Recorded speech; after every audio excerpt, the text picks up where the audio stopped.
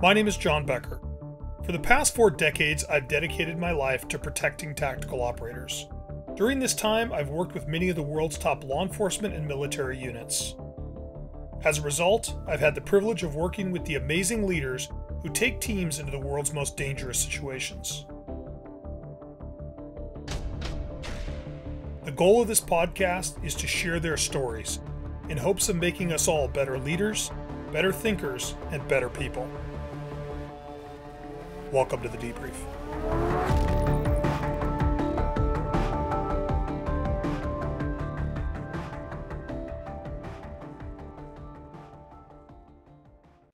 My guest today is Chief John Perez. John recently retired as the Chief of Police for the Pasadena Police Department in California. In his nearly 37 years of service to Pasadena, John served at literally all ranks in the department. During his career, John worked patrol, narcotics, counter-terrorism as a SWAT sergeant, lieutenant, and commander. John helped form the first generation of Pasadena's tactical team, which had the challenge of deploying as a full-time gang enforcement team and as a SWAT team for many years. John was twice awarded the Chief's Medal of Excellence and received several commendations for his service over the years. John, thank you for joining me on the Debrief. I appreciate being here, John. Hopefully I have something to contribute on leadership. I'm sure you do. Tell me, let's start with kind of your history and background. Where'd you grow up? You know, what was the decision that led to you becoming a police officer? Absolutely. I've been an LA kid my whole life. I was born in East LA, in Belvedere Heights, was now refers to as East LA. Large family, first generation Americans, had brothers that were born in Mexico and parents born as well. And so they migrated here, and from East LA, we generally made the migration east over to La Puente. And then from La Puente, after about 12, 13 years old, 14, we went over to West Covina, which was a dynamic change in lifestyles, and where we were moving with a father who really worked hard all week long, and a mother who raised us and worked part-time. And we were also raised by a woman from Mississippi who was my mom's best friend. So I had the best of both cultures, and culturally as a Latino, and then moving into a mostly white area of town and going to South Hills High School in West Covina really produced a view of the world and life. And with one incident that occurred, really pushed me into policing and prepared me better than I thought. Will you talk about that for me? At 14 years old, I had I was probably 12, 13. My cousin was 14. He was stabbed in an incident outside of a liquor store where he was just buying candy, and he wasn't, in fact, a gang member and a good kid, a good-natured kid and a great family. And he was stabbed and later died in the hospital.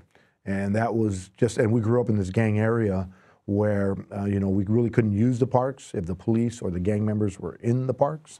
So you learn to have a way of life where it really gets in the way, you know, as a kid, to really go out there and grow and be in a safer place. When I became of age to move around, about 14 years old, and finding a group of friends in West Covina, it changed dramatically. I was able to move around, enjoy life, but I never forgot, you know, the experiences we had as a family going through the death and the reminder that there are bad people out there. And since that point, at about 12, 13 years old, all I wanted to do was be a police officer and serve. Nothing else. Not the military, not the firefighting, just serving as a police officer was my goal. And was Pasadena the first agency you went to work for? It was the very first agency I applied for. And the last? And the last. I applied for the Sheriff's Department and Pasadena at the same time. As a police cadet, I was able to take the entry police officer test in those days in the 1984, or just in the beginning of 85. Took the test, so when I became a police officer, I didn't have to take a test again. It was more of just updating my background and sending me to the academy at 20 and a half, being not only the youngest person in the academy, but the youngest police officer in the department for a while until somebody else was hired at 21. The average age back then was 24, 25. Now it's closer to 30. So you can imagine at 20 and a half, you really got to make sure you're mature and trying to move into an area of making good decisions. I have a 20-and-a-half-year-old son. I don't think I'd harm him. So let's. As my parents probably said the same thing. Yeah, that's a fair point. So talk to me then, like through kind of the early parts of your career. You know, I know you worked a variety of assignments. Kind of walk me through the big periods of your early career. Well, you know, it was dynamic. In the 80s, it was about the violence, right? We saw the crack cocaine and gang epidemic kind of crash into each other. And being a young officer out in the field, I think it was only about 4 weeks into it, there was a shooting where we responded to a street there in Pasadena with a lot of gang activity. As I make the turn with my training officer onto the street, you could see the smoke coming from casings. And I'm 21 years old thinking, you know, they're paying me $12 an hour for this. Yeah, So I here get we into go. the street, I get out of a car, and the person shot as we're talking to him was somebody I had stopped prior and knew him a little bit, and we're kind of connected, about the same age, you know. And then to see him taking his last words as he dies, as he's talking to me, and you know, you're going through these emotions, but you also have your field training officer, you know, yelling at you to get a statement from him who did it.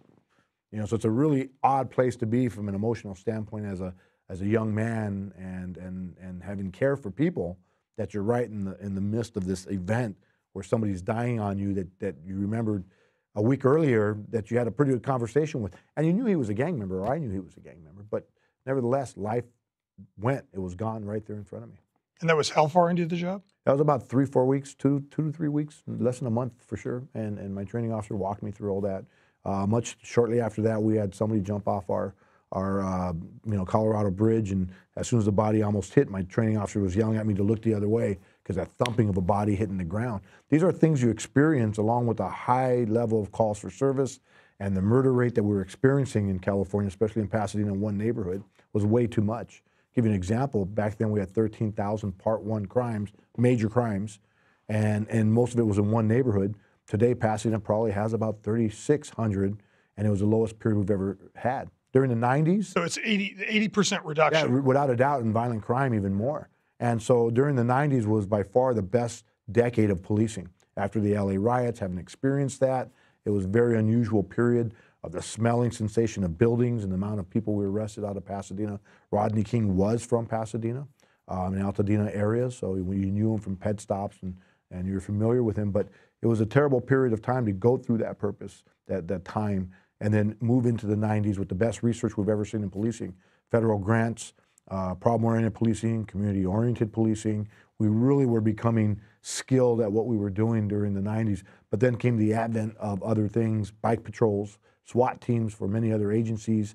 Many of these departments started to hire more officers. The crime bill was written in 94. In 96, 97, we had the $100,000 more officers added across the country. So all these things were occurring, and we're all moving to a place where didn't know we were, you know, finding so many opportunities for equipment, tactical training, police vehicles. It really was setting us up for failure into the future without knowing that, because at some point it was not managed as well as it could have been. Yeah, you had this period of time where it kind of started with the '84 Olympics and the development of, you know, SWAT starts in '71 at LA, full-time SWAT. '84, you know, everybody's prepping for the Olympics. We have this massive expansion in tactical teams all over the country, you know, and then Rodney King, 9/11, like there's, you know, Columbine, there's this series of events, North Hollywood shootout, where the patrol side almost followed at that point the tactical side and began to professionalize and increase equipment and all that. When did your team start? Our team started in 1997. And I arrived to the team late in '97 as the team was just taking off. And one of the concerns Chief Malikian had at the time as his team was developing was to create it into a neighborhood policing team equally as much as a tactical team. Now, if you look today at our specialized units, SWAT teams and neighborhood policing teams and even gang units all function differently. A mindset is different. SWAT teams are trying to slow it down, control it. You know, the tempo of the event. Neighborhood oriented policing has to do with creating relationships in neighborhoods, having people call us as often as possible to try to find long-term solutions to neighborhood problems. Then you have gang enforcement teams. Their effort is open up that car door often, make the arrest, look for something that might be a crime to stop the next violent incident from happening. And now you're taking all these three and putting them into a blender and just sit and go. It could be a train wreck. It's going to go sideways. In one of the three areas, it's going to go a little sideways. At some point it will. And we were creating, that group of officers were all hand-picked, and we were careful as to who we brought in to the unit under Lieutenant Darrell Qualls and our commander, which was Wayne Hills, who ended up becoming the deputy chief. The minds that they had were excellent for what we were trying to create. We were looking for the right police officers to come into that unit, reviewing police reports, see who everybody wanted, did they have the mindset to follow good directives, to be part of the community, to want to engage the community. At times we didn't get it right and we had personnel issues and problems. And during that time, we also had Rampart. And so I read the entire Rampart report. I was talking to some of the personnel from Rampart that had transferred out to learn the lessons, the top 10 lessons of how to run these type of units. So we ensured the most basic of approaches on leadership were there, but much of it was management. It was about, you know, making sure we read the reports, the arrest information. We went out to see what kind of arrests were being made. We looked at the quality of the arrests. We had conversations, debriefs, and discussions on everything. So really it was an unusual period of time to create such a big team, but realizing there was a dynamic out there that reminded you on cautionary tales what could go wrong. So at that point, it was Neighborhood Crime Task Force? It was a Neighborhood Crime Task Force from they were developed in August 28th, 1985. I remember that memorandum that was written. And we just went to this fantastic technology, which was called collating copies, where you could make more than one copy on a machine. Yeah. And so I remember making one extra copy of that memo for myself, and I still have it today. It is something that I glean on, and there was a lot of good information from that report. And it basically stated that the amount of violent crime in what was referred to as Northwest Pasadena was just outrageous, and something had to be done. And they broke it down by area codes and some of the violent crime and the races and the cultures, and then decided that we needed a 24-person team to go out there every day and make arrests. And they did. Top end, they made thousands of arrests. And we look now 30 years later, and the criticisms that we get, as well as the damage of that. Well, okay, we probably put a lot of people who deserved to go to jail, but we also took a lot of people and put them into jail that maybe could have had diversion or just needed something more than a 10-year or 5-year prison sentence for your 4th arrest for raw cocaine, right? So there was a better way to have done it back then, and we just went all hard and all heavy with the war on drugs. And we're not talking about those that needed to go to prison and should never come out. The wide majority should have the opportunity to relive their lives. And I think we destroyed a lot of lives, not in Pasadena, but the general form across the country. And we're very careful about that. For somebody to have a federal charge of, 1 raw cocaine and to go to jail for 10 years from that, and you see a 18-year-old kid tearing up like, I got no life no more. Yeah. Now, it's interesting because retrospectively, I think history has not been overwhelmingly kind to the war on drugs, and especially the federal sentencing guidelines. Yeah. I remember the article that I wrote to get onto law review in law school was about federal sentencing guidelines, and it was contrasting a guy who had an ounce of cocaine that was laminated into a suitcase and an ounce of cocaine in the suitcase. One guy goes to prison for 30 years, one guy goes to prison for 10 because the container counts. So I think that retrospectively there was that moment where it was like, okay, that might not have worked. Yeah, we have enough science now and data to make better decisions. And that's what I'm hoping here in post-retirement, to be able to run around and help that education, not from a place of thinking we know it all, but provide the cautionary tales and the study of what we need from a police officer today and the prototypes we're looking for. When did NCTF move into being a SWAT team? Like when did you stop the Neighborhood Crime Task Force? 1985, about 92, 93 became a special enforcement team. And then by 95, the idea started to come out about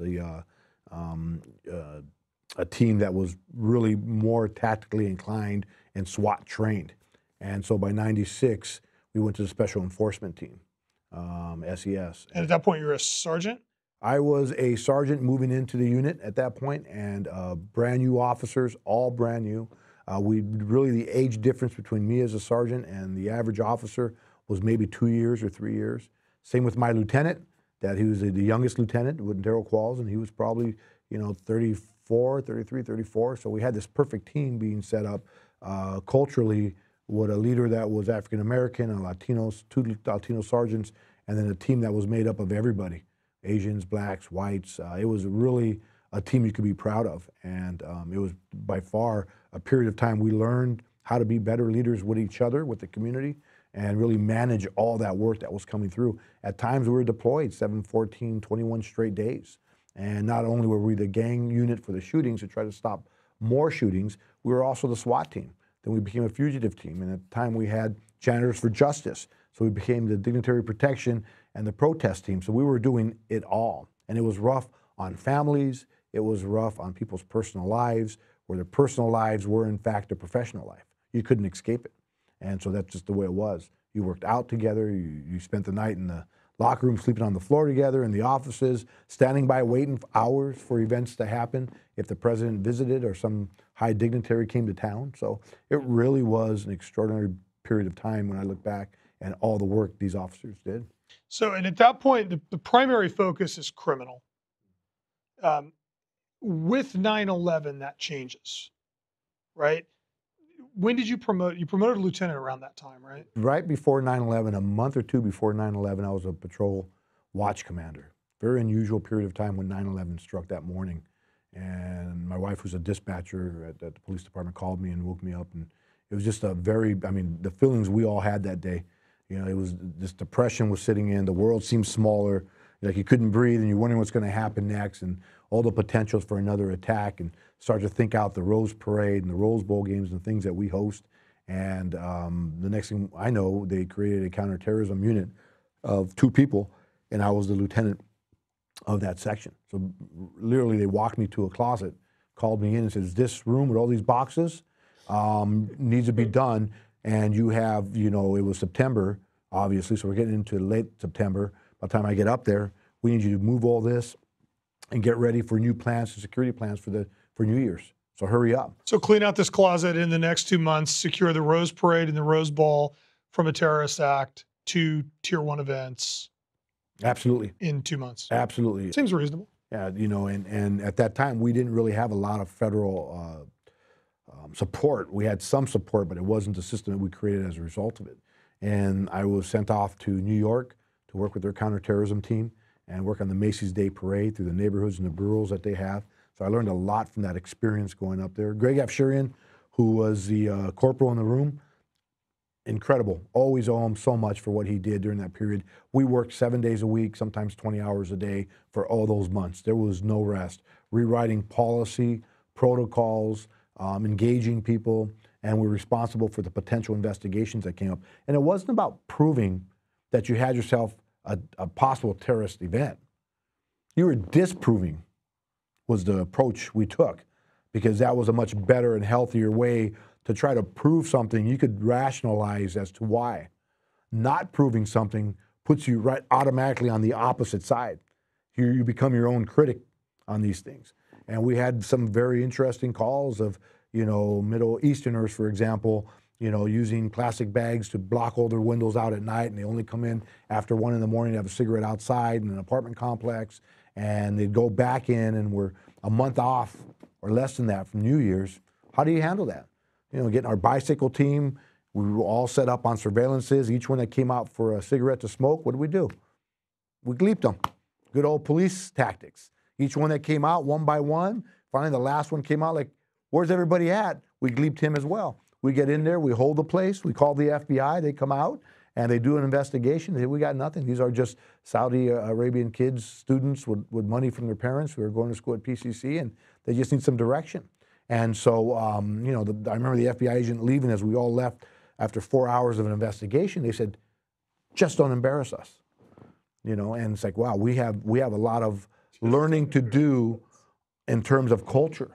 And so we went out and really we were taught by the mosques about the culture and building our relationships around those communities in Altadena and Pasadena was hugely important. So that incident kind of drove that, like, hey, we need some training here. You know, we can't just use our instincts in policing every time we think we're right, which is the hardest part of police work, right? Figuring out whether a crime is actually occurring, not chasing the guy with the money bag, with the mask and the money sign on the bag. That's simple. It's thinking there might be a crime. That's the most difficult part of policing forever. That's an interesting way to put that. Yeah, it's interesting how, like, you think about 9/11 and the effect it had on the country, but the effect it had on Pasadena was pretty profound, because I'm sure that talk to me about prior to 9/11, what was securing the Rose Parade and the Rose Bowl like, and maybe give us some perspective on the Rose Parade and the Rose Bowl. Well, you're talking about the parade itself. That is a month's planning just for the actual operation, but it starts months in advance, if not at the beginning of the year. As each event goes on and UCLA season begins, our planners, which are amazing people, they're assigned a lieutenant, a sergeant, a corporal, a couple of officers, and that's it. Nothing more than that. And they would go out and plan every event, taking every type of precaution. and trying to reduce the cost, we could make everything as safe as you would want at a high cost.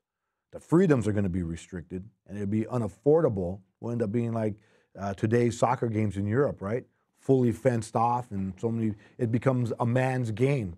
Families don't go, and it's getting better these days. But so we were in the same predicament as after 9/11 to see how we're going to approach this. But before that, a lot of planning, a lot of effort. You depend on mutual aid. You depend on relationships. Cost was always a factor. That was more of a dynamic as law enforcement began to increase the cost with salaries and retirements, and these things made it more difficult. So before that, it was tough. But we had fantastic people, from Roger Kelly, who planned the World Cup, to people we had that were known across the country by their name, and what they did with people like Alex Uribe and Bruce George, and people that just knew how to do this work. And Randy Taylor was a well-known name. But these are people that traveled the country to other stadiums. What was the primary fear for the Rose Parade and Rose Bowl pre 9/11? It was managing the crowds.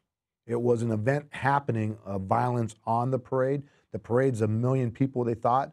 It was probably closer today, as Caltech did their numbers, maybe between 700,000 and 800,000 people. Actually, on the physical parade route, standing it's the biggest outside. parade that we know of anywhere globally, but definitely in the country at 5.25 miles from the last float to where we park them is 7.5 miles. This is a lot of space, and it's easy to maneuver as you pass TV Corner, which is like a stadium.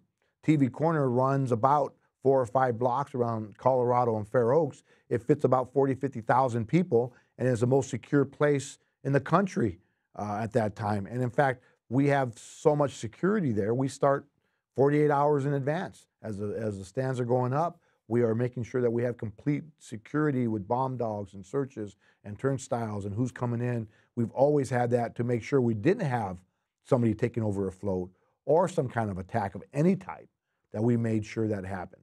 And so that was always a concern before 9/11, but it was also managing the crowds into Old Pasadena with 80 drinking establishments in a small area of less than a mile square. That's a lot of restaurants and bars if you've been there. 700,000 people and a bunch of alcohol. What could go wrong? And now you move into the next morning, you're dropping into the Rose Bowl at the time. They almost had 100,000 people that fit prior to the bowl being redeveloped from 100,000 down to about 85,000. Not to mention people working, the outside events. So you're always looking at about 100,000 people there. So when 9/11 happens, the switch flips and it goes from we're concerned about demonstrators, we're concerned about street crime, to we're concerned about the Rose Parade or the Rose Bowl being used as a stage. How does that change? At that point, you're running counterterrorism, right? So how did that change your preparation and your relationship with your partner agencies? And so you have to look at the reason why, right? Simon Sinek, what's the why behind it? The why is that we care about the fact that this is the #1 TV event in the morning on New Year's across the globe, with a lot of people, hundreds and hundreds of millions of people watching this event. So it matters that the bang for the buck right there and then would make a difference about America if you wanted to attack it. And so the why was clear as day. And so the way we went about it, Wayne Hiltz, again, he was the deputy chief and loved his leadership. And he says, get that phone and start calling agencies and start getting federal resources. So you basically have a phone and you start making phone calls and work your way up the ladder to people. And these days, all those relationships paid off over the years. But I was finding frontline people like myself that would say, hey, we'll be there. We're coming. It's like, oh, we don't have any overtime. We don't have money to pay you. And they would, in fact, say, don't worry about it. We're coming from all portions of this country and this globe. We'll be there. And so we had to make sure we had hotel rooms set up. We had all the resources. Again, Greg F. Shearing was running most of the investigations. At the same time, we're trying to coordinate flights and hotel stays and this and that. So there was a lot of work, not to mention looking at every part of the parade. We walked it. We were underneath the street with Public Works, looking at the waterways. We were looking at newspaper stands, trash cans, moving. Everything you could think of was being redone. And I recall Wayne Hiltz walking in saying, hey, I need a name. We're doing a press release. This new federal team that's going to work with us. What's going to be that name? And we're doing it in the next couple hours. You need to hurry up. So I'm sitting in the room and Greg's busy. I'm sitting in there. And I thought, well, threat assessment response team we finally got to. And I said, how's that sound? Rick says, sounds really good. I wasn't smart enough to think it out when I gave him that name, that from 2001, 2002 all the way forward, it's known by our street name, TART. TART, yeah. So I wish I'd been more creative. The name itself it made sense to me. The threat assessment response team brought every level of tactical response, from bombs dogs and tactical teams and chemical sniffers, planes and military, set up all over the region. But the name TART really didn't reflect the effort. Might not have been your best branding moment. Not at all. The long name was good. So over the years, it stuck. The planning was redeveloped and changed, and as we went forward, it was adjusted when needed, and so it still continues on. And these federal partners really make it work for us. So you're a lieutenant now. You we go post 9/11. What happens? You then become a commander, if I remember correctly? Nope. I recall there was an opening in the special enforcement section now for a lieutenant. And I thought, they're going to send me over there. I know they are. And so I started packing my boxes. I remember Wayne Hiltz telling me, hey, you know what? Don't worry about it. We're going to keep you here. You're not going to move. Well, we've set up all our plans. Everything was already moving. Once you get to that point, you'd love to work it, but it now has its own life. And we as leaders have to realize that it's set up well. It no longer needs me. New leadership can take it to another direction.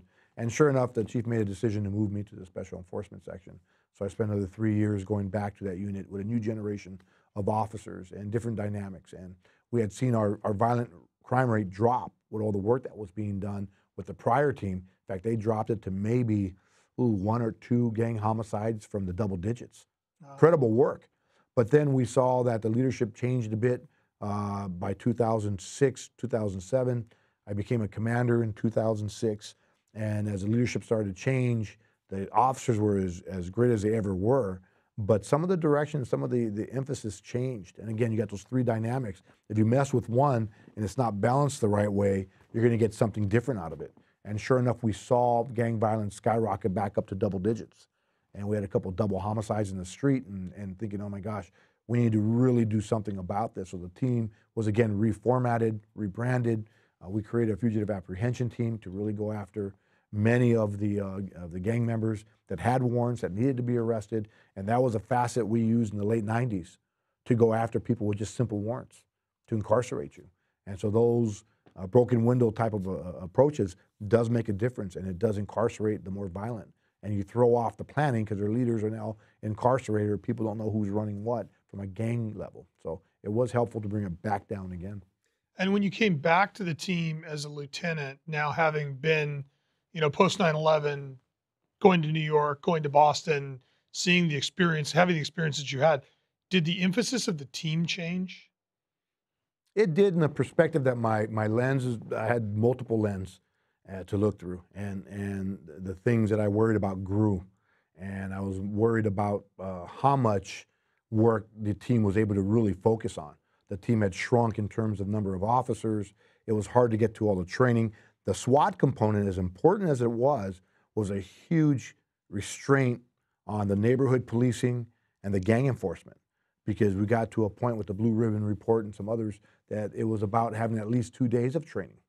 And now with court time and special operations, we may lose the visible, preventable part of policing to be out there. Our cars were known, they had no lights on top, no police lights. They were slick top. And whenever anyone saw the slick tops, the street just got quiet. So we used all kinds of shock and awe over the years on somebody who was, their wedding or their birthday or an event, or we just needed to rest. We would have patrol guys drive those cars for the shock and awe of it. We'd have people call the station and want to know if John Perez was working or John Becker, so we could make sure that the SES is not out there. And so they had everything they tried to do from a criminal standpoint to know if they could run freely or not.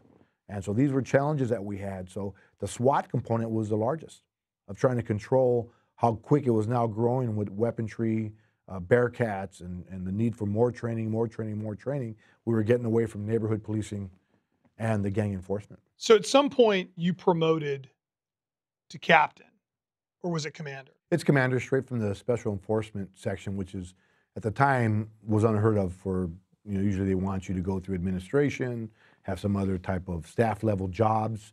And the Chief Malikian, again, had confidence in me to take me straight from that type of unit, from a strip mall all the way north of the city in some little building, and bring you all the way downtown to the upper levels of the department and command staff. It was a daunting feeling of this overwhelming thing, like, oh my gosh. You know, the first I opened up that key to that office, it was like, man, I am not ready for this. I don't think you're ever ready for an assignment, but it was like, holy smokes. So how did you cope with that feeling? I was fortunate. I learned it was a learning growth, and I ensured for people that I was learning. I had a reputation of running hard. The world to me was SES. So in that unit, tactically planning things, you always made room for discussion before a big decision. And the team kind of understood one another and where we were going. We all knew the why to it, and we all bought in. As a commander, the world changed. Suddenly I had 100 and something people of civilians, professional staff working. And so I had this reputation from coming from there. I had to adjust myself. They had to get used to who I was. And many of the administrators that we had that were level equal to a lieutenant were far more skilled than most of our lieutenants when it came to technical work within the department. The systems that we had, from computers to Excels to whatever we were doing, they were far advanced compared to the average lieutenant. And so I learned a lot during my 2 years as a commander of a civilian division of dispatch records, much of our technology that was going on, our jail systems, and it really was important to learn that avenue of work for me, and was a great foundation, much as was a police cadet in my first 2 years, where all the administrative work of working the computer systems was the foundation for me all the way through my career. So it really was an amazing period of time for people who are in law enforcement. Pay attention to those type of assignments that you think are not what I call the meat-eating assignments. That's the vegetables on the plate, and it's good for your health, right? And we have to learn to go after the vegetables on the plate. I would never replace those years as a police cadet and knowing how the systems work. By the time I was a trainee with an FTO, I was teaching people how to pull information out of the computer they never thought was possible. And working with the administrators, they taught me so much, was another growth to understand that dynamic and to understand the mindset of a professional staff civilian workforce compared to the, again, meat-eating workforce of police officers. So it was the best growth I ever had as an executive, was that period of time.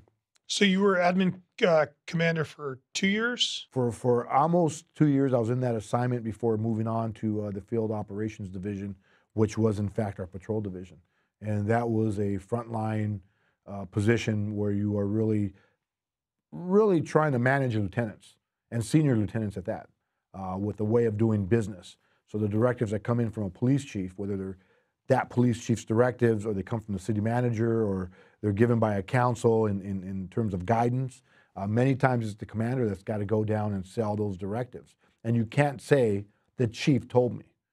You really got to help people understand this is where we're trying to go with this directive and trying to expand people's vision. So I don't think my skill sets then were developed enough as an executive to walk in and help people understand some of the changes we were trying to make to gain the trust of the public for the type of police work we had to do. And it's quite the challenge. So I spent 3 years in the patrol division really trying to manage many of the obstacles. Every 10 years or so, we were losing a large part of our workforce due to the amount of overtime that we have, forced overtime. It was a problem that we were dealing with all the way up until I made interim chief, and it was a way we found a way out of that. But it was a constant problem with officers leaving us and having to rebuild the system again.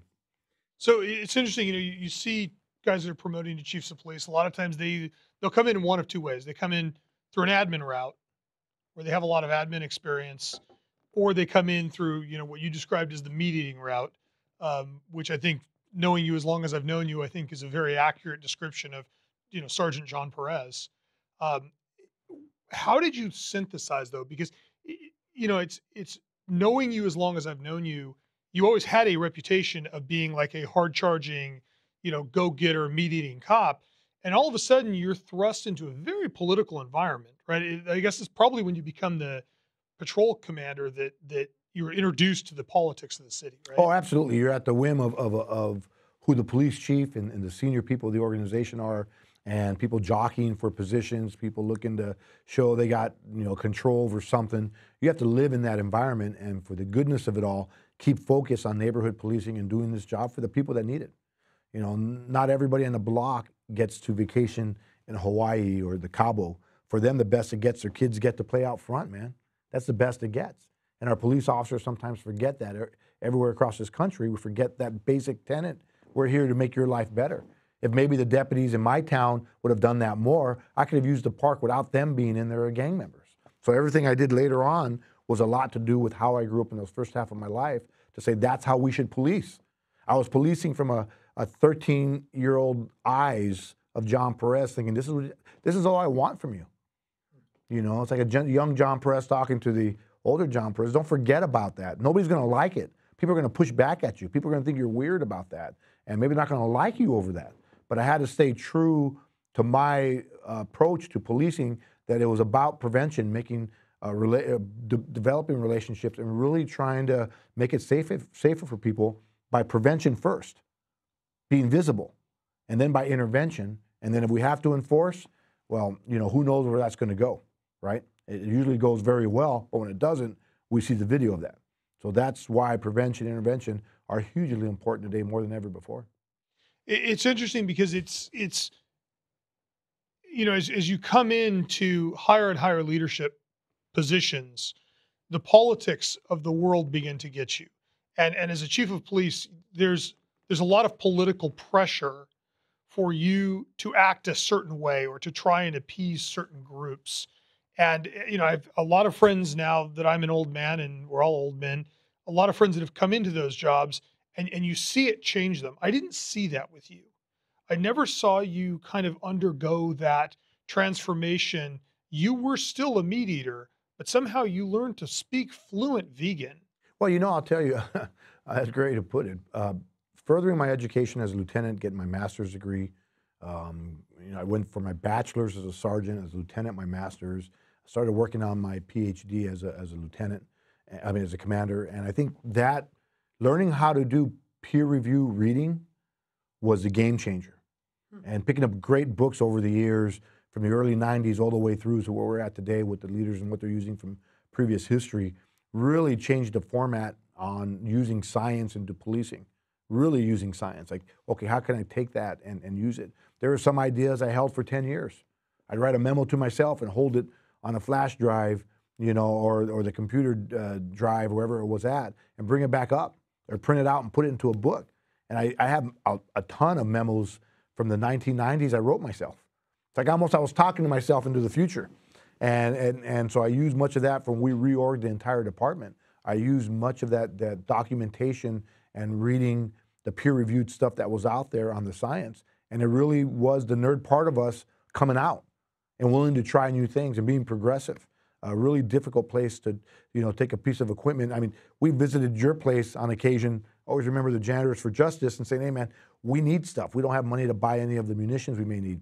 You should take what you need, but you use anything, you have to pay me for what you use. You wreck my stuff, you got to buy it. You basically said that. And that was, moments. We're talking the 1990s, and that's before the period where I knew you selling your leather from the trunk of your car for handcuffs. So we all made this progression over the 3-4 decades now to where we're at today. So I think that was, and spending time with smart people around me and people I respected, you're a big part of my own growth, because you are well accepted by law enforcement, and you're not in law enforcement.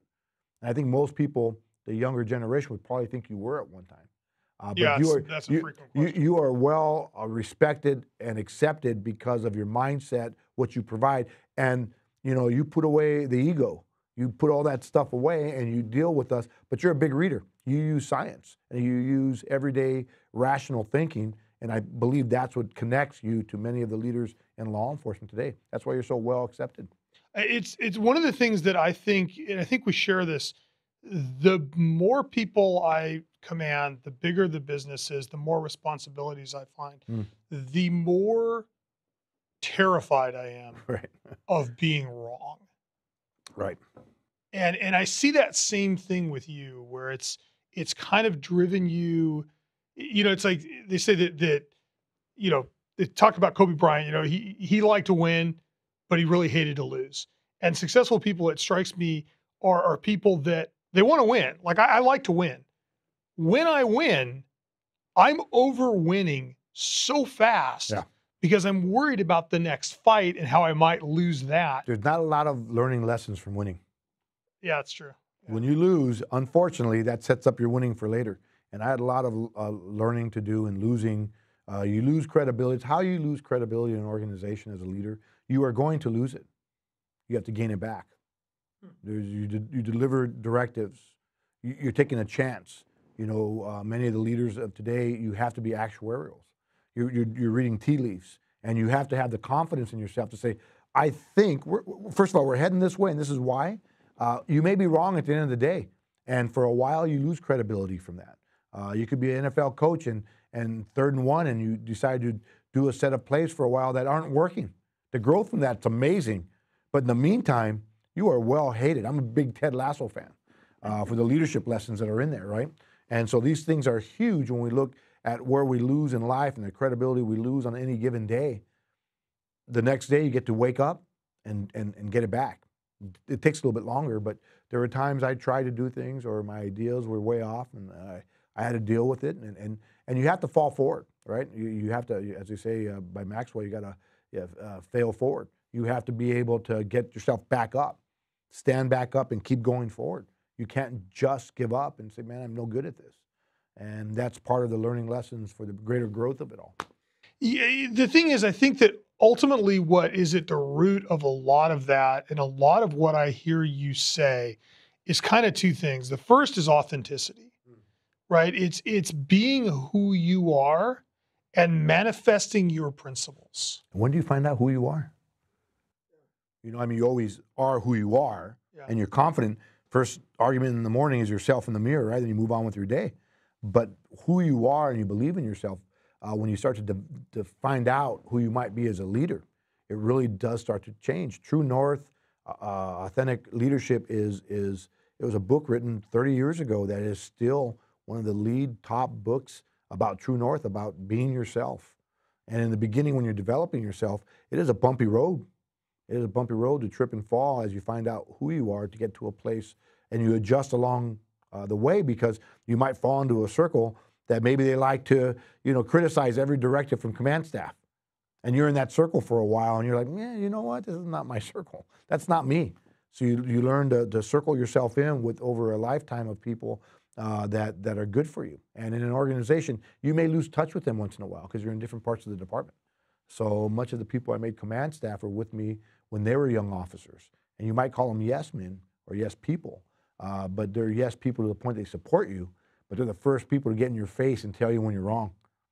It's really important. I've said for a long time, like, somebody on your staff who agrees with you serves almost no value. Right. I won an argument, and I go hunt an argument. But you know what? You don't want people just say they don't like something either. Yes. I've seen those people on command staff. That's a bad idea. We shouldn't do that. Yes. You're ready to fall forward, right? Like, you give me something. I'd rather go with the yes person because they're on board to work that directive. Yeah, that's a good point. And we're like, well, we don't know where this is going to go, but I'm with you. I'm not sure this is a good idea. I'm with you. Let's go. And we're good. We're good with that perspective, as opposed to saying, I don't like where you're going. I got to go. That doesn't work. No, it's, I want you to argue with me. I want it to be creative. In the end, we're on the same team. So we can debate the play. And I want to hear your thoughts on the play. And I want us to argue what the best play is. At the point that we go to the huddle, the play's called. Right. We're all on the same team. Yeah, my staff we got to move. My staff knew that our discussions are more important than the decision. Discussions are more important than the decision. Now, there's times you can't have that discussion, but you got to make time for it. Big part of our early planning with the City Hall occupation was a pre-planning and having these discussions. I always recall a quick story as a chief with Lieutenant Bill Gersafi, our chief of staff. I wrote an email, I was going to fire it off to council and the city manager, and Bill happened to walk in. I said, hey, LT, take a look at this thing, tell me what you think of it. I'm relaxing, stretching from writing it, and I'm smiling, like I feel good, right? I just wrote something good. Feeling pretty good about it. He's at my desk, reading the computer, and he says, hell no, F no. He says, you can't send this. He goes, I'm erasing it. And he deleted it. He deleted everything I had worked on. Now, granted, you get it back from the deleted, but he went through the effort of deleting it. And those are the people you want around your. So what you're saying is Chief John Perez was Chief John Perez because of a deleted email. Yeah, absolutely. Or you look to Yeah. a great commander like Art Shute, who's a NFL coach of command staffs, and Art has this ability to argue with you. But in the beginning, when he was a new commander, he didn't have that. I actually kicked him out of the command staff office twice. But yet, by far, he was the strongest leader that we have today in policing along the San Gabriel Valley. On his event planning experience, his leadership, his willingness to tell you did wrong but give you a hug. But in the beginning, he had to figure that out as I did. So I tried to give him the leadership I wish I would have had more when I was coming up to the organization. So you mentioned the Occupy Pasadena movement, and I think it's an interesting topic in authenticity and in placing yourself in peril. Will you kind of walk us through that? Well, the pandemic really put us off, right? It changed everything we were doing, and that's part of this evolution that we had staff meetings every single day. Our lunch was in the office in our what we call our Department Operations Center up on the top floor of the police department. And it was important for us to review every division we had, every protocol. We must have adjusted, at the end of the day, over 100 protocols in the organization based on the pandemic, from how we were doing investigations, how we were going to deploy people, if there was people being infected and were positive with COVID. How do we respond to that? How do we put you off from work? How do we notify everybody in the department without notifying them? Why did some things our human resources division or our legal department didn't like for the city? If somebody was positive for the COVID, we put your name out and said, John Becker has his home waiting testing. Now, HR and the legal department's like, what are you doing? You can't. That's a HIPAA violation. We're in a world global pandemic, and you're worried about that? That's what we're worried about, a tactical, some organizational policy in a matter of war when you're being shot at, right? Like, no. It doesn't work that way. But what we were able to do is we had very few work-related contacts. Much of it was coming from outside of work. So we were able to control it, and people understood, what was happening and say, well, I think I need to get tested as well. And so more people would get tested, and we'd have more negatives coming back, or you were put off early. So that type of approach up in staff worked. Then you go through what was happening with social justice, the cabin fever, right? People were coming out of their homes, vehicle pursuits, driving fast, shooting their weapons. People were stuck with the pandemic in what I call that moment in The Shining where, his head comes through the door. Here's Johnny, the Nicholson incident. And so people lost it, and people were doing dumb things. And this was creating this environment. And then you had the incidents that happened in Atlanta. You had these shootings that were going on that were driving the George Floyd incident from May into June. More shootings were happening, and everyone now was under the spotlight. And so we're thinking, man, we got to get ready for something like this and having the discussions. And then came August 15th. We had our own officer-involved shooting with a young man from our community who had a gun. The rumor after the shooting was he had none. And it was very difficult. We had the gun recovered with DNA on it, and people said, well, how do you know that was implanted by you guys? We think you guys went to the hospital and did all that stuff. And as well, the rumors were flying.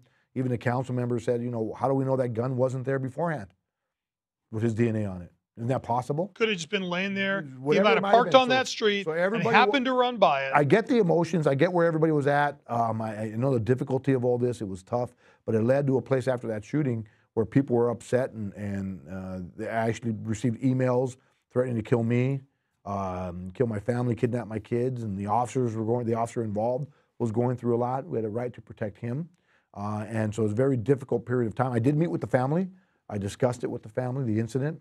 They hired an attorney, a civil rights attorney, and another one that represented George Floyd. And so these were very difficult times. And so within a week of that incident, and this is where it matters to work intel early and put yourself in a position to grab that information. I learned that from the science of reading, whether, the old books of the 7 Habits and, A Courageous Follower and Good to Great. All these great books were the start of our leadership reading, right? Then you forward it today to YouTube and where we're at and the great writings going on with Simon Sinek and you got Jocko Willink, the retired Navy SEAL that was a lieutenant commander. And what I like about his video and his books and his writing is that he's a study of leadership. He'll read for hours and hours to come out with 30 seconds of stuff, and we could respect that. Oh, right? Yeah, totally. And he applies his experience to it, and I really appreciate his approach to that. And it's the fact that he wasn't the most decorated warrior out there. He led the most decorated unit in the military. Yeah. Now that's leadership. That's where you have something to say, I am listening, and I'm going to go back and study what you're saying. So we're in a place where we really use that for our future thinking. So we had a place and a time in the morning where we had a BLM activist who had a restraining order to stay out of the city of LA, and she had occupied their city hall. And as Michael Moore told me, it was, you know, hundreds of thousands of dollars in damage and overtime and blah, blah, blah. It's problematic for all of us in our community. She shows up at our city hall. Now, she's from Pasadena. She lives in our town, and we dealt with her in every shooting. She was out there on Facebook Live saying, hey, you know what? We're going to occupy City Hall. And I'm in my workout gear, which is probably word stuff from 8th grade or something. I don't know how I look, but I'm getting ready to go down to the weight room, and my staff is in their office about 7:30 in the morning. They're like, hey, Chief, she's going to occupy. She's not going to occupy. We're not going to become Portland. We're not going to become all those places. City Hall has way too many important services in a much lower level. It's much like occupying the capital of a state or a country. You stop all services. It's the wrong form and the wrong view for us to make the real change we need. No way. I can't allow that to happen. Yeah, so, the symbolic nature of occupying the city hall is... I went across the street. I left the station, went across the street, and talked to her right there on Facebook. And she gave us everything we needed to be able to understand what was going to happen. And from that point, as I left, there were people that were driving by that saw the live Facebook that drove to City Hall and engaged me out there in a positive conversation. So it was pretty good that we were able to talk to one another for people in our community based on that interaction. That led our day, though, in planning. Our intelligence, we acted early. We had tabletops. We set everybody up, making sure we were ready, knew in advance by 10 o'clock in the morning who was going to be held over at night, who was going to be ordered overtime, tactical teams, all this Department Operations Center up above, all the team leaders and the debriefing and deconfliction that went on really saved us. That early planning of having unique things in place and being able to gap up and allowing frontline supervisors to question our approach. Say, wait a second, we're not sure that's a good idea. Okay, why? Back to the why. And they have that discussion. It wasn't just that you had people that were in disagreement with the idea, they also provided their experience. And that's the difference right there, is that you're not just saying, I don't like something, but you're saying, I don't like something, but let me offer you a different route or why I don't, or we adjusted this. And we were able to work all those kinks out during the day nonstop, that we secured some of our areas early, so they couldn't occupy those areas, and we used mutual aid, the equipment we needed. We brought in tow trucks. It was very, very unique and something we trained to after that day to other local police chiefs and police departments to be well prepared, well situated and placed, but unseen by the public. Hugely important to allow the public to demonstrate and protest. That's their constitutional right. We should support that. Offer them the traffic units they need for traffic control and the safety. But you don't need to see 500 tactically dressed officers 20 feet from you when you're protesting. It really jacks up everybody's emotions. So if you would have opened any closet door, 20 officers would have fallen out, but we were well prepared with equipment. A lot of debriefs and briefbacks. The briefbacks were hugely important. The rehearsals of what we were doing. This was all led after the ideas were formatted with the command staff. Commander Art Shute and Lieutenant Johnny Mercado were enormously important to this whole growth. Now, they go back years, decades before, to SES. Yeah. The learning curve we had back then about neighborhood policing and gang enforcement and SWAT team and balancing all that. So their mindsets understood those different directives and wasn't just tactically planned. We opened up our eyes and ears to the leadership. Look, people don't often say, they are overled and undermanaged, right? It's the other way around. Yeah, that's absolutely. what people say, that we're overmanaged or we're undermanaged, overmanaged, and we're underled is usually the issue that we're in. We try to make sure it was the other way around. Everything we do, we manage. We absolutely manage most of our lives, everything about it. But there are opportunities for us to identify a point to be a leader. You can't be a leader 24 hours a day. It's impossible. But you look for the opportunities to make change, to lead in the right direction or change culture. That's really the learning lesson that came out of that, was to look and ensure that you are taking the opportunity to lead when it presents itself. When it presents itself right there, you have to have the ability to say, that's the moment. I need to do something right here. And that's what the importance of it all. So in that Occupy Pasadena, you had, obviously the tension of a city council that's divided and has different views, and a community that's divided has different views. Right. Pasadena, although a small city, does have a relatively activist mindset in some of the critics and in within the council. Um, what made you make the decision to deny, nope, you're not taking City Hall? It was a decision I had made early on, looking at Portland and looking at what happened in Minneapolis, Seattle, San Francisco, Los Angeles at their City Hall. And I realized if we allowed occupation, many people wouldn't get services. I'm guessing that was not necessarily a popular decision with some of the members of the community and some of the members of the city staff. Absolutely. Our city manager, we had a long discussion, very supportive, and he had mentioned that there wasn't support for this entirely. In fact, we had one council member say, just let them occupy, let them have it. You shouldn't stop them. He said that, the following week. And so that's problematic for me to have that type of loss of government and what could happen, and trying to clean that up later could be difficult. And so we had that discussion. We talked about the following morning, maybe I would be released as a police chief, basically terminated. So I called my wife, let her know that that might happen. She just wanted to make sure that we were doing the right thing and I was doing the right thing, and she was fully in support. So I knew I was in a good place at home.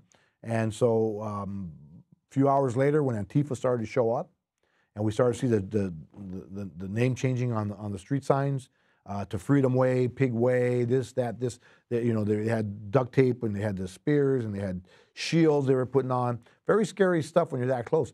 City manager, after we talked, he says, "Okay, well, we'll talk later." He shows up at about 4 or 5 o'clock, and in police work, we have what's called a go bag. And so he raised his bag. He says, "Got my go bag with me. I'm here with you guys." And oftentimes thereafter, during the protest, we invited everybody to our Department Operations Center, council members, city people, city managers. He was almost always there with us throughout the night, just to listen and to provide his guidance and what we needed to do, and full support. And it was really good for him to be out there. But our situational awareness, this is the key, the situational awareness for people, for council and the city manager and the legal department for the city attorney's office, it would have been delayed because of the usual processes of policing. In this case, we worked and gave him immediate information because he was on the scene with us. He was seeing it himself firsthand, and I'd walk up and it's like having the general right next to the battle scene and giving him what we were doing. He was then able to relay that to the council quickly and give his assumptions, his assessment of what was happening. So the situational awareness was a big factor in all of this, but having that support from the council and keeping the city attorneys up to date on everything we were doing with phone calls, every less than an hour, was tremendous in making sure everybody supported our direction. But it was almost a suicide pact between you and the city manager then, because him showing up, knowing that there's at least one council member that thinks it's time to turn over City Hall. Absolutely. And he has a chief of police that has already expressed that that's not going to happen. Absolutely. I realized that you obviously had done the calculus that you were willing to lose your job. Hey, the risk assessment. And that's why I think he's one of the best city managers in the country. He'll put me in check in a moment if he had to, not a problem. He'll shut me down. He's the boss, It's what the structure of, I'm not an elected official as a sheriff, right? Yes. So yeah. There's a lot more decision-making processes going on between a group of people that's got to be collective and best for our community. So it worked. But it's interesting because I think one of the things, when I teach leadership, one of the things that I talk about is the difference between leaders and managers. And one of those differences in my brain is the willingness to place yourself in peril for principle. The willingness to go, you're not taking city council. Well, they may fire me. Okay. Like you had already made a decision that you were willing to lose your job and not give up city council. We kept that quiet. We didn't want the officers to have to deal with that emotion, whether they supported me or not. We have a new chief in the morning during this whole episode of a officer-involved shooting had just occurred. And by the end of the night, it worked out extremely well in that nobody went to jail and only one car was impounded that wouldn't start. And it was a careful approach that we had, from having hundreds and hundreds with the potential for thousands to having less than 100 and then dealing with a group of 20 or 30 walking around marching and doing things. And our tactical officers having the discipline to handle it correctly.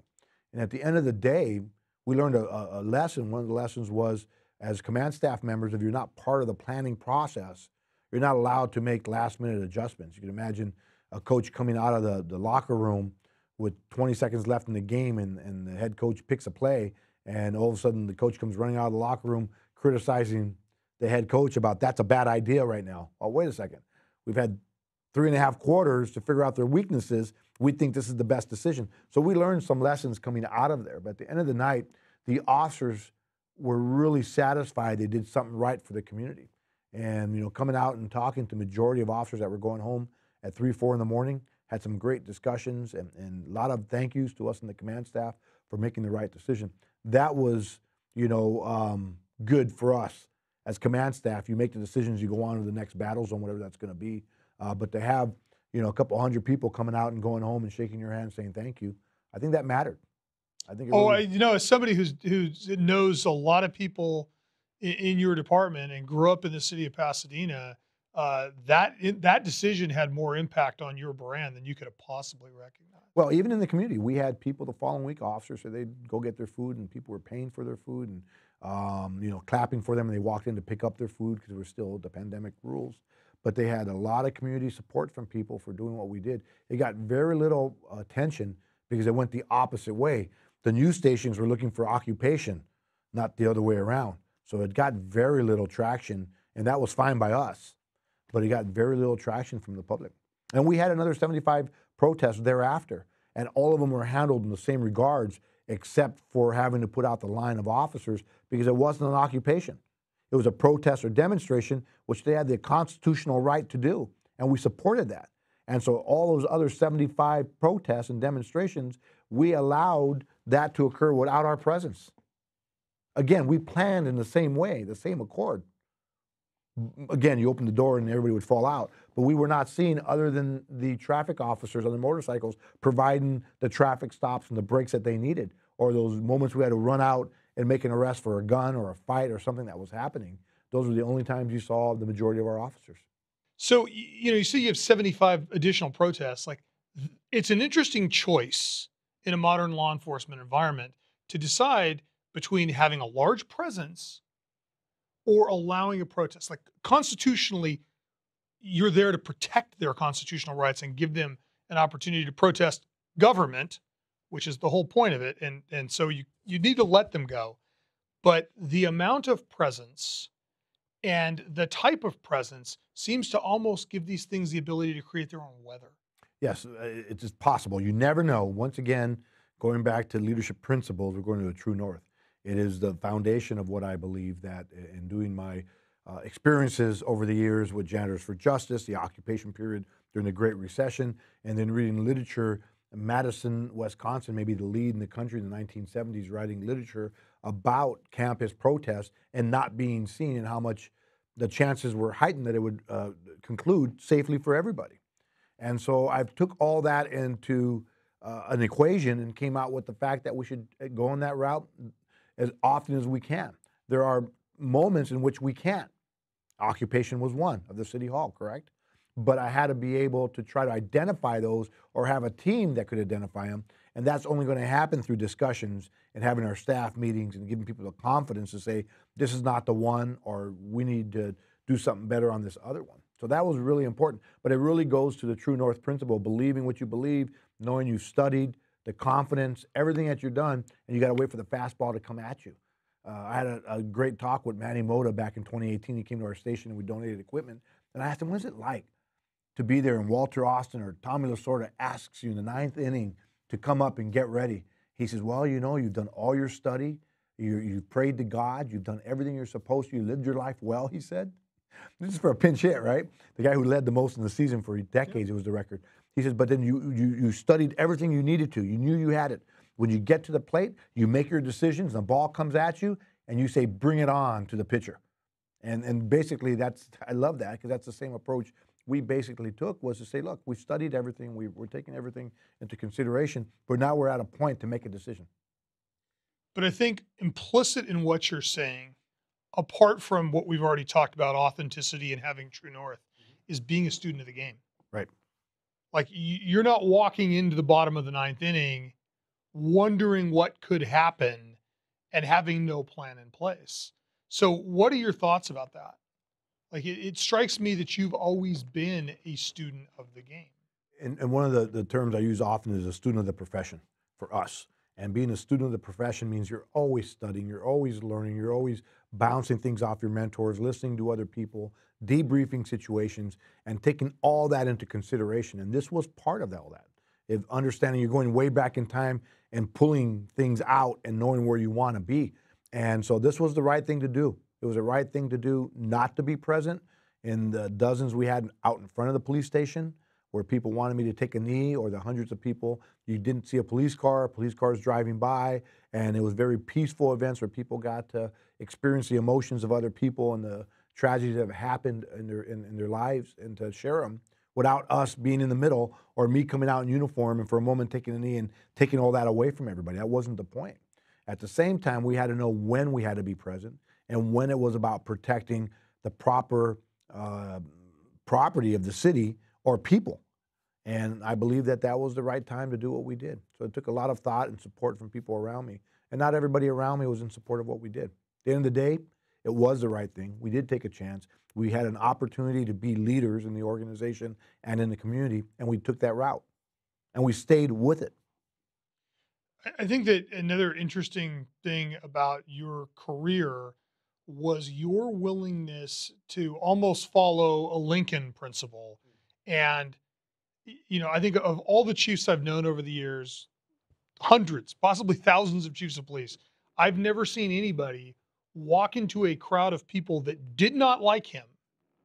Maybe Daryl Gates walk into a crowd of people who did not like him and say, "Tell me what's wrong with me," the way you have. Talk about that for me. Early on, you know, learning from other chiefs like Bernard Malikian, the others that have been around, you have to engage the community. And you have to do it your way. And I believe the only way to do that was to be as open as I could with our community. We had something called community conversations, where we went in with frontline officers to engage the community and talk to one another about real issues in policing. Anytime people called me on my cell phone, I answered. Anybody sent me an email, I answered it. You invited me to your forum, I did my best to be there. And those engagements were hugely important, not just with people that I connected with and philosophically we might have been in the same arena. It was connecting with people that we weren't in agreement philosophically on a lot of issues. And some of them are very close friends. They're what could be considered activists, people in the community that wanted police reform. I wanted police reform. And for them to understand the route I was going and reorienting the whole department, and we flattened it, we regrew it, we put new equipment, new training, new technologies. We're a better police department for it. And many police chiefs and departments had asked, hey, how did you do that? We created new units. We put more officers into patrol without raising a penny on the budget. All that done. And so how did that really happen? A lot of work, a lot of meetings, and a lot of teams of people coming together. And not everybody was in agreement. I eliminated the gang unit for a new model, contemporary model, that was an intelligence-led model that we have today. We still put units out there when we need to on overtime to patrol these neighborhoods, but much of the work we're doing up front is intelligence-led.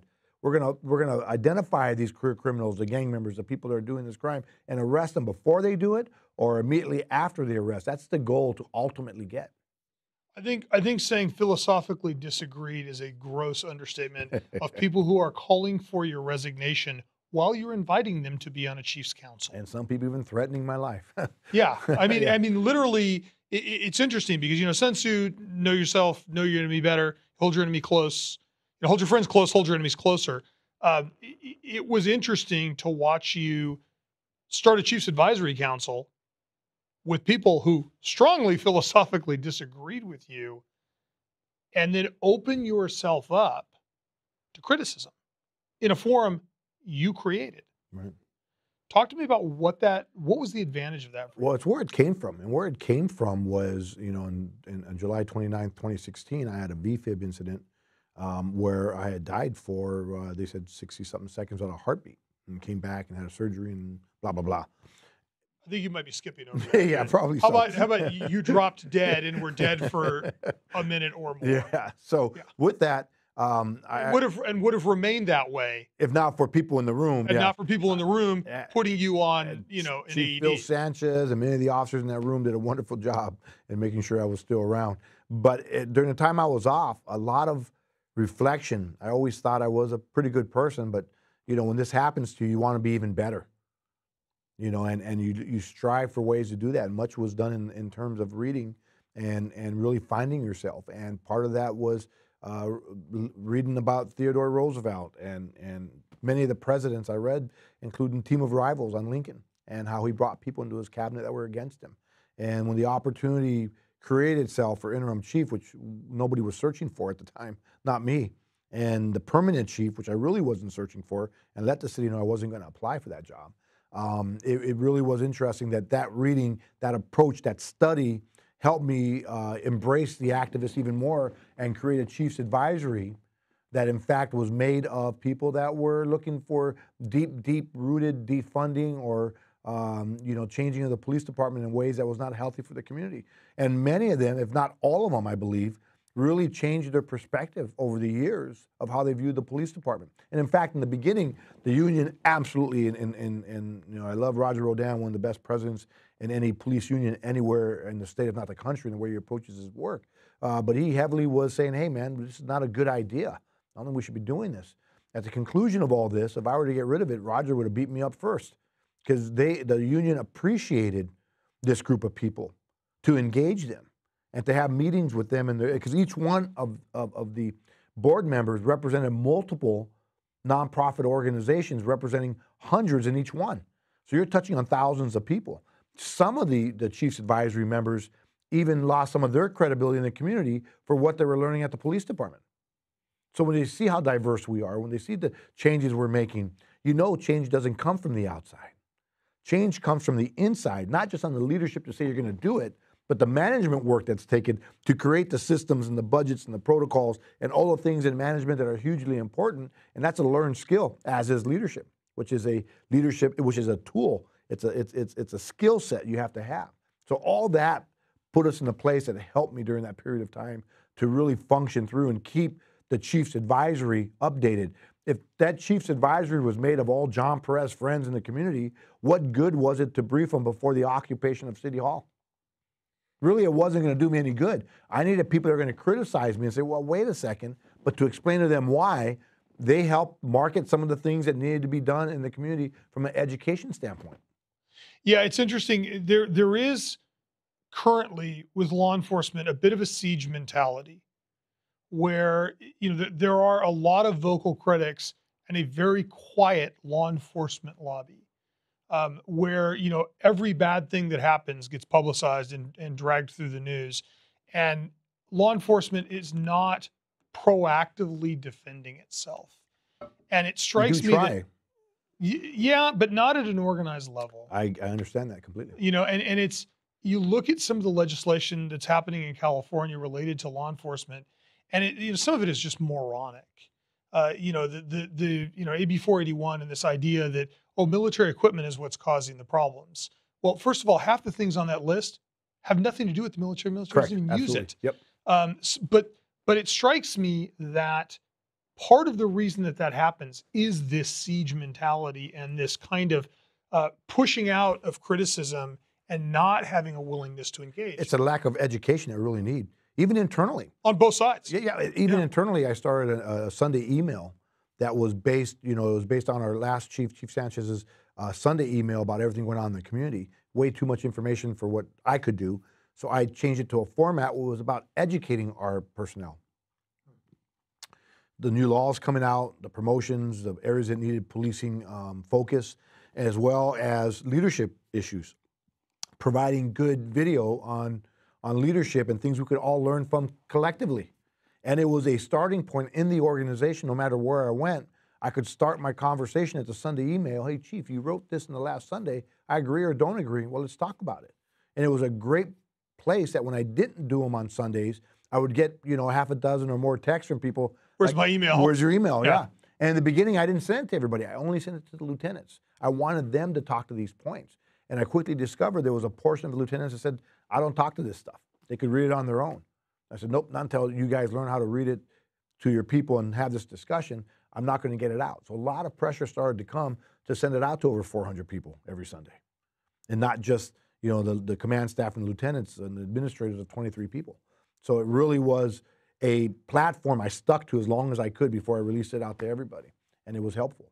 And I tried to do it all on my own, so it came from me.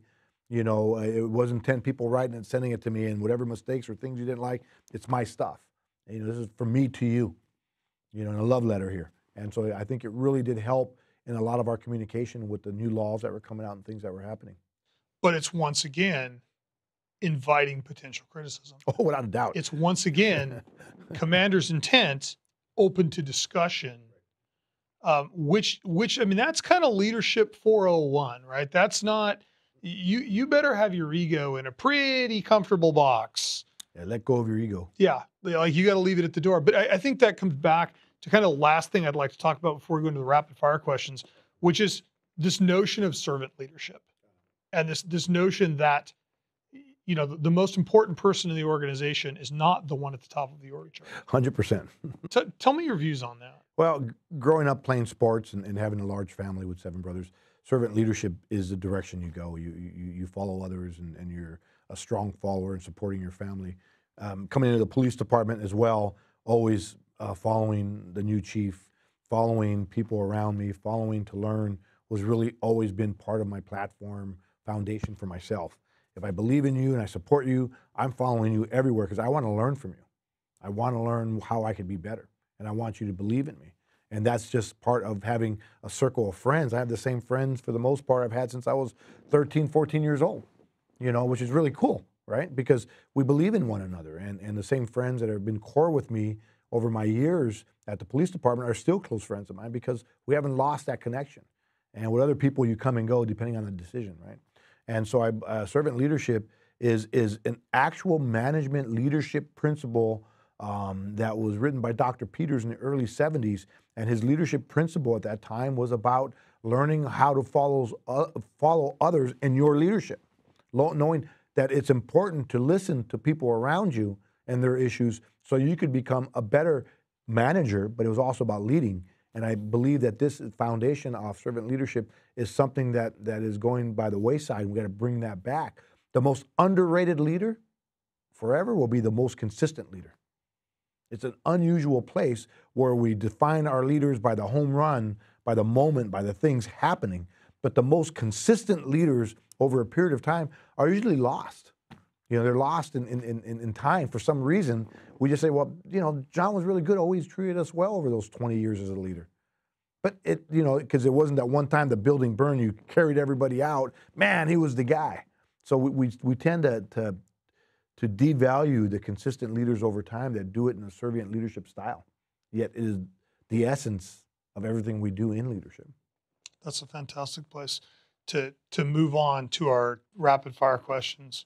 So these are Do I need a lawyer? Say again? Do I need a lawyer? Probably not. Okay, good. I mean, you did for the last 5 years of your career, but probably not now. So these are kind of single sentence. I want your kind of quick reaction thoughts. What's your most important habit? Relationships, people around me, making sure that if you're going to lead, that people believe in you, at least they know who you are. So it's about creating those relationships and the conversations with people around me. Leader versus manager, what's the difference? Leader versus manager, leader's got to know the opportunity to lead. Managing is something that we do every single day, the majority of the day, hugely important, but we have to really have the skill sets to be leaders and understand when to identify it and how to treat it with respect and love. What's the best book you've read?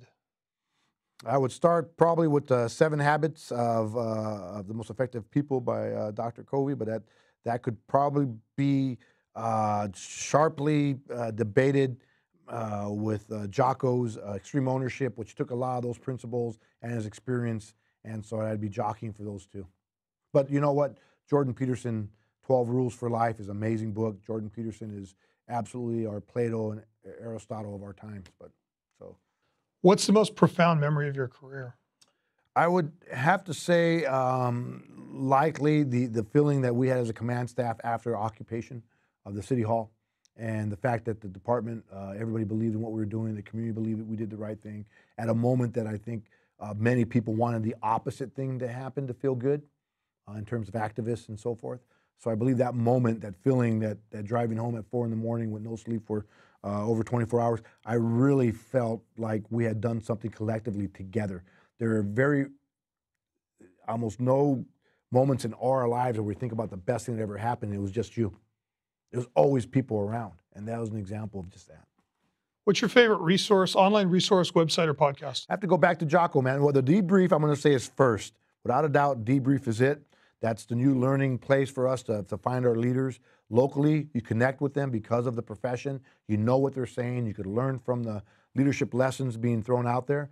But for the last few years before the Debrief, Jocko was really the place to be for me because he's taken the science of leadership from all the years before with management, and you could break it down with great guests that he has, and also the principles of what's worked for him in wartime. What keeps you awake at night? Has to be the safety of police officers. My heart goes out to every single one of them doing the best that they can. The absolute love they have for their communities it's really undervalued by the media and people out in the community. There's so much great things going on that they don't get the credit they deserve for their love for what they do, their sacrifices for what they do, all the many different areas of policing, from homeless to having to take action to working with people in need, to the amount of work that's needed and all the training that comes with all that.